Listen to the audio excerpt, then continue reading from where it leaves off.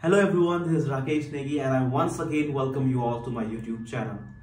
Today we are going to discuss how to start Airbus 320 engine using APU bleed. So the first step which is important for you to know is how to start the APU. To start the APU, make sure that you have put on both the batteries on the electrical panel. I mean to say, put both the batteries to auto position. And then on the APU control panel, which is on overhead, press the APU master switch. On pressing, certain things happen, like the APU page will automatically come up on the lower ECAM. Fuel arrangement will be done. I mean to say, if the wing tank fuel pumps are shut down, in that case, APU fuel pump will start automatically. ECB does a power up test, okay, and the APU air intake flap opens. Once the APU air intake flap opens, we get a message on the lower ECAM flap open in green. Once you see this message, press the start push button which is on the overhead APU panel. This action engages the starter and the APU starts spooling up. Keep monitoring the RPM and EGT of the APU. Once the value of N reaches 55%, then ignition and starter gets cut off. APU starts spooling further, and when it reaches 95% plus 2 seconds or 99.5%, the legend avail in green comes on the APU page on the lower ECAM and also on the APU start button on the overhead panel. So this assures that APU is ready and you can use the APU electrical as well as bleed supply. So let's start using its bleed for engine starting. Now to start the engine using APU bleed, put on the APU bleed push button on the overhead panel. This action opens or brings in line the APU bleed valve. Let's carry out the engine start. Basically, there are two types of engine start. One is auto start and the other one is manual start. We always prefer auto start first. So to carry out the auto start, we use the engine panel on the pedestal.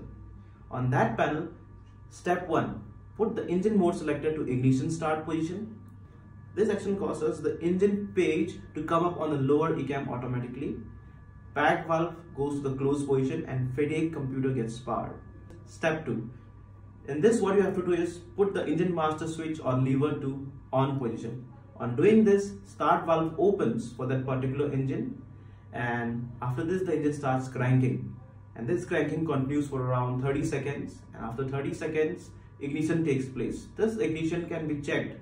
I mean to say, the status of ignition can be checked on the lower ECAM engine page, where a capital letter A or B will appear. Since this is an auto start and it's the first attempt, so you will see a letter A or B appearing over there. It means that ignition has taken place. Now the engine will start spooling further, and once the value of N reaches 43%, the start valve and ignition gets cut off. Engine starts spooling further. And in this situation, if you are monitoring the EWD as well, you will see that a grey color background is there on the N2. This is the proof that engine is still in the processing stage and it has not yet stabilized. Once you see that on the upper ECAM, that is EWD, that grey color background which is on N2 has disappeared, it means that the engine has stabilized. Hence, the engine has started. So now you can go for the other engine start using cross bleed or by using the same APU bleed, or you can even prefer HP ground if you have used the HP ground, that is a high pressure ground supply for starting the first engine. I hope all of you have enjoyed learning APU bleed start for Airbus 320 engine, and if there are any doubts, please do comment on this video asking your doubts. And I would appreciate to solve all their doubts and come up with a new topic in the next class. Thank you and have a nice time. Happy Navratri.